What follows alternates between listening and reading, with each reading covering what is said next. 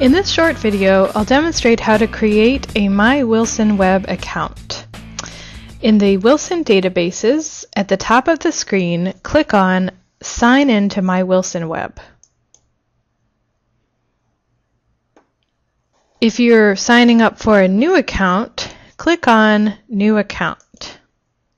And just enter your first name, last name, any email address, and a password, and then follow the steps. I'll sign in to my account. And note that your username is your email address that you use to sign up with. And it will tell you that.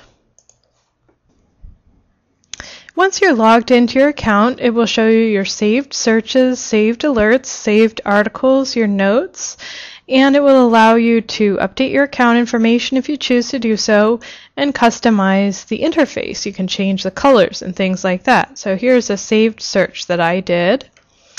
I'm just going to go to the search screen now.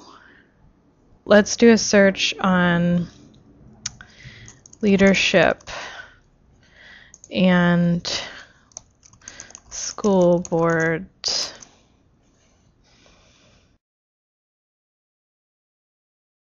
Okay, so now that I'm logged into my account, I can save these articles to My WilsonWeb. So if I wanted to save number 1, I could just click Save Article to My WilsonWeb. To save a search, go to Search History.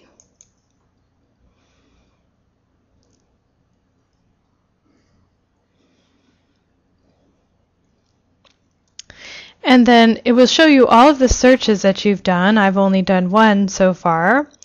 And if I want to save the search, I can click Save Search to My WilsonWeb. And I can name it if I want to, or I can just click Save. So now if I go to my WilsonWeb account,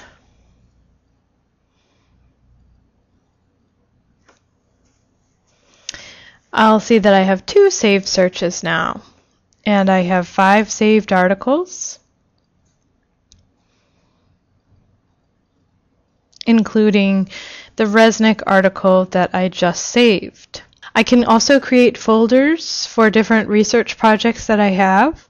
I can write notes to myself about searches that were effective. And so these are some of the benefits of having an account in any database, is that you can save searches, save articles, save alerts, write notes to yourself, customize the interface, and essentially keep track of your searches and stay organized. If you have any questions, ask a librarian.